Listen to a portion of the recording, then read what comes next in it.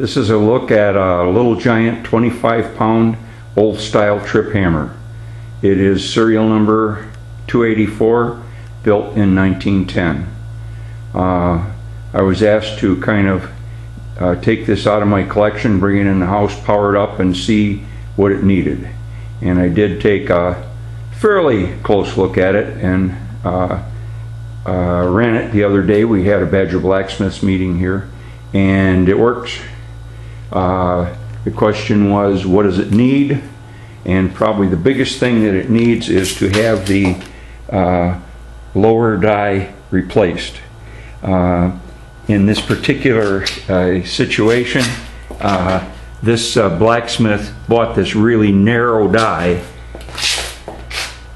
It's no wider than the upper die. They were thinking they'd save money on tool steel, but what they didn't realize is the narrow die gets pounded down into the cast iron here. And I know it's probably pretty hard to see that this one's probably pounded down in there about 1/4 of an inch, which is very typical. What you do is take the die out and then grind. I use an abrasive cut-off wheel in a skill saw, level this up pretty good, but not perfect, and get most of this out of there, and then just what I learned from Dick Carlson was just chisel the rest away until you have a flat surface, and then buy a new lower die. This model of hammer, the height of the two dies is supposed to be 3 inches each. I measured these. The top one is 2 3/4. The bottom one is only 1 7/8. So anyway, 3 and 3 is 6, and so that's getting pretty short. And so any shorter, and the toggle link here, I don't know how well you can see it, would be hitting, in fact I think it's just touched this part of the guide, or the wraparound guide, just barely.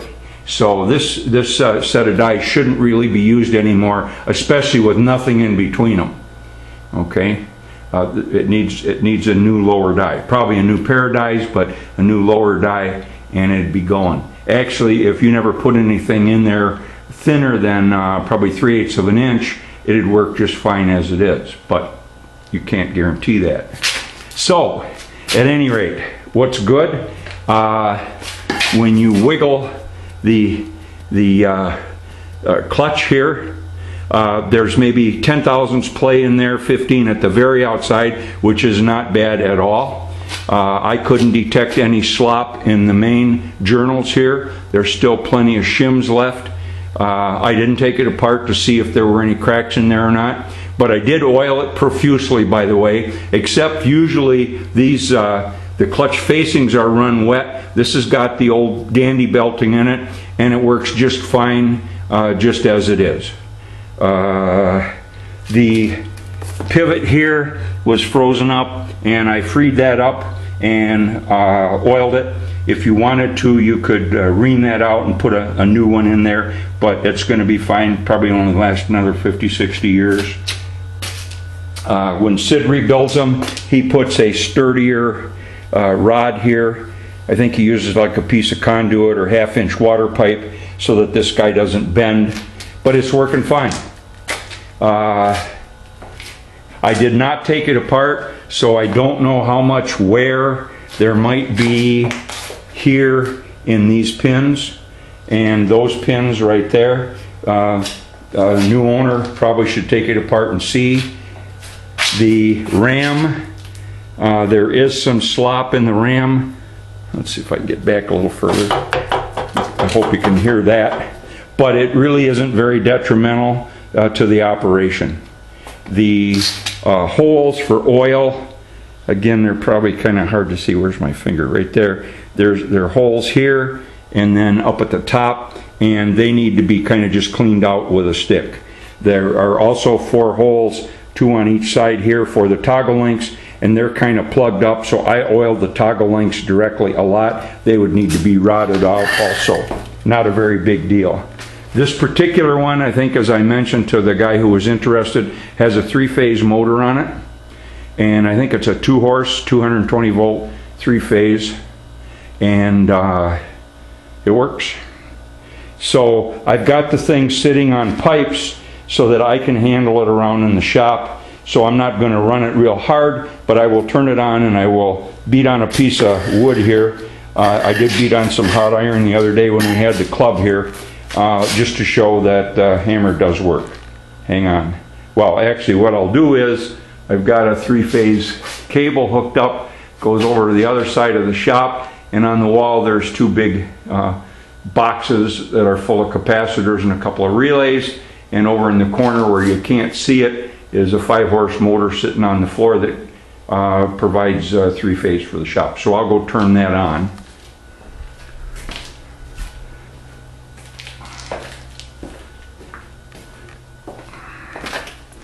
And I don't know if you can even see the motor over in the corner there, but anyway, there's one over there.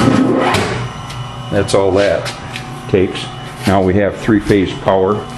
So we'll go over to the hammer here, and I should be holding on with both hands sort of, but I've got a piece of wood here, and we'll fire it up,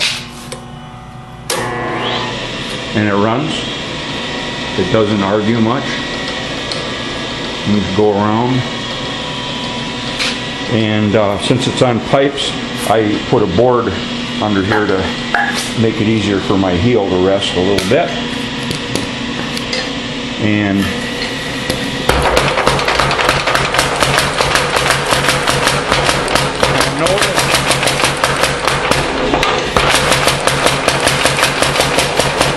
notice the ta-tump, ta-tump, ta-tump. That's the sign that Sid says is indicative of the machine needing a new spring. It also could be that the shims right here in between the wraparound guide and the base need to be, some of them being removed to tighten up the ram. But Sid always recommends, if you have, if the hammer hasn't been running in a long time, replace the spring. And littlegianthammer.com has all those parts. I think it's about 50-60 bucks per spring. Dies, I forgot what the price is. A simple drawing die for this machine, probably, I don't know what it is. I was going to say 150 bucks, but I don't even want to guess. But there's the hammer. It goes around, it runs. It would hammer. One might get rid of the ta-dut, ta-dut, ta-dut just by adjusting the throw here, okay? But I seriously wouldn't want to do anything serious with it until I cleaned up this die cavity.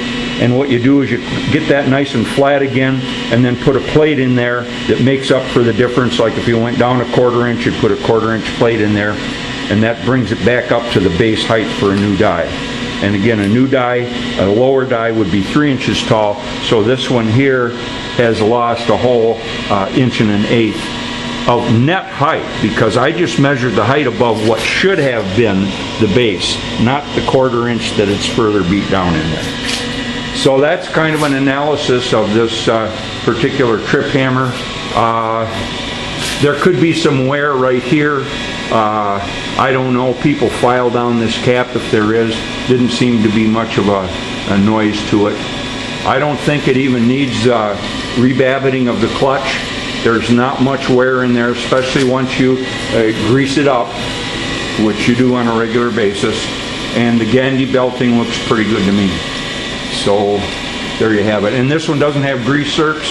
It has oil holes all over the place.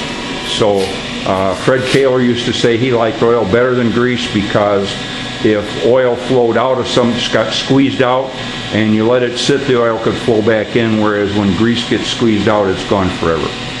So that's it.